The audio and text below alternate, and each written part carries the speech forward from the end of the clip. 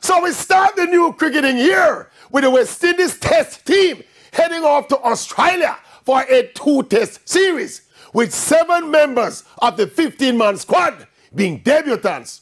So almost half of the squad will be getting their baptism into Test cricket against the ruthless Australians in Australia. It not get much tougher than that. A couple of things though. It's not if, but how badly the West Indies will lose. I put it to you that it won't make much of a difference because the talent level in the region is so poor. So it no matter if we send these 7 debutants or we send the next best 7 we have. In fact, there is a possibility that the unknown players might surprise the Australians before they devise a strategy to play against them. Next thing, the West Indies selectors actually reach out to the likes of Jason Holder, Shimron Hetmyer, Kyle Mayers, Brandon King, and even Shea Hope.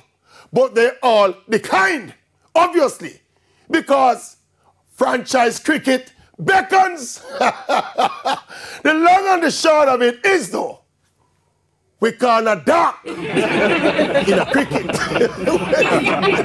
West Indies call a dark when the lights switch, when the lights...